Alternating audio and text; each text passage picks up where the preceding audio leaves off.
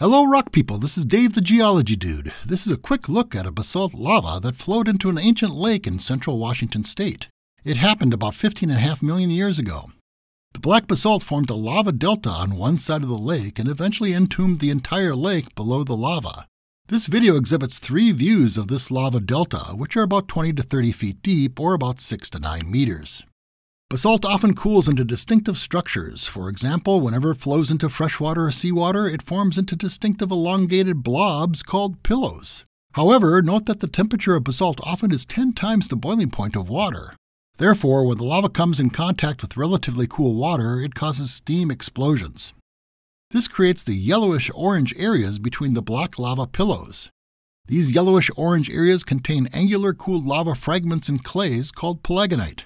Since the lakes in this locality contained sunken logs, lava flow had cooled enough by the lake water to preserve the wet logs. Later, these logs were preserved as petrified wood.